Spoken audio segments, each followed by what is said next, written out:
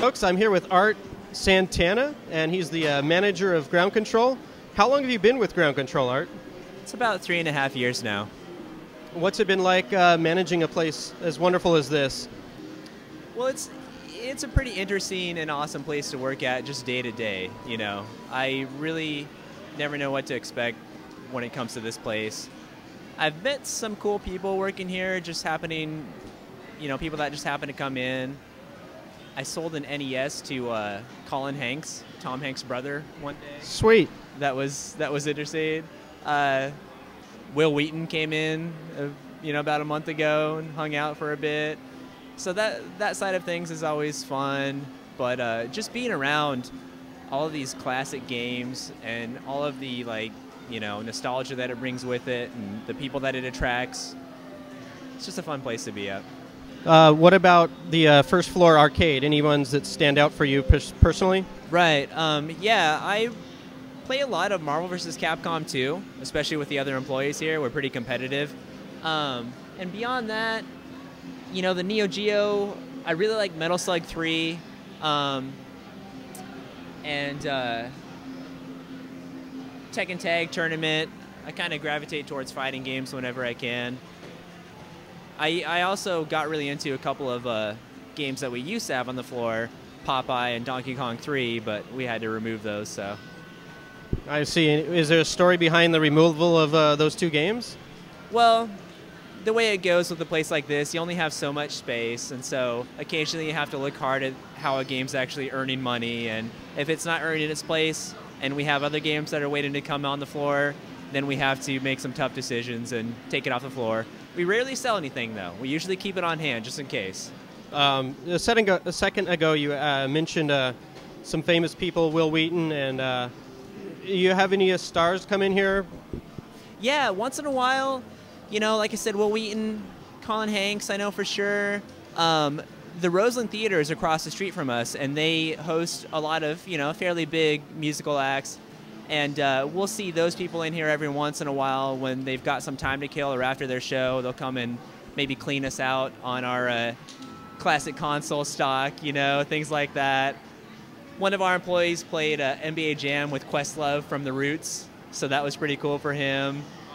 We always keep an eye out. Oh, Brian Posehn and Patton Oswalt have been in here a couple of times, and a lot of people may have seen a scene with Brian Posehn in the Comedians of Comedy movie that came out a few years ago documenting that tour at the older location of Ground Kontrol. Other question, what about maintenance, machines breaking down, people abusing them? Sure. Can you talk about that for a minute? Sure. Yeah, it's really hard maintaining an arcade. Especially pinball tables, they're really, really demanding when it comes to maintenance because we want to keep them working as best as we can. You know, we have a full-time repair technician that works on things all the time. All 4 of our owners chip in their own way when it comes to pinball tables and the rest of the games, really. They all have their specialty. And all of the employees here have at least really basic, you know, training in how to clear a coin jam here and there, remove a stuck ball from a pinball machine, whatever. And the customers, for the most part, are really respectful of it. For the most part, they really get that, you know, these things are not easy to maintain, they're not cheap to maintain, and they'll come to us if they have a problem with it. But once in a while, you get somebody that's kicking a machine or whatever, and we got to say, hey, like, just come to us, we'll help you out, you know, before you destroy this thing. I think it's probably better than it used to be, you know, when arcades were everywhere as far as how people treat games. But once in a while we find someone abusing a machine. We'll find graffiti on a machine here and there, which is disappointing, but that's how it goes. One thing that's really funny, though, is the other day I actually sort of had to mediate like a almost fight between 2 grown men over Robotron 2084.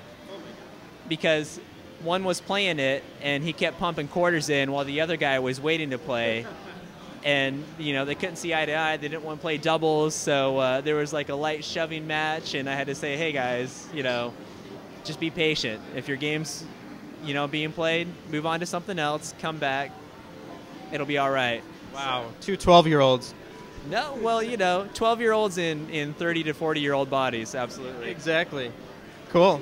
You know, these games inspire that kind of, you know, feeling in a lot of people, though. You know, you feel like a kid when you come in here, so maybe once in a while you act like a kid. Exactly. I know I do. Yeah. I'm going to switch paces a little bit. I'm going to talk about the Retro Gaming Expo here. How long have you guys been attending that? Well, let's see here. I believe the one coming up will be the third one that I've attended, and one of our owners, Anthony Ramos, attended one before that in Vancouver, Washington. So I would say 4 total so far. All right, Art, thanks, man. Art Santana, thank you. Thank you. Thanks for coming down. All right, folks, this is Matt and Chuck, and we're at Ground Control. We had a really good time interviewing Art and Anthony. And you have any final words to say, Chuck? I think I'm going to head over there and play that Simpsons machine.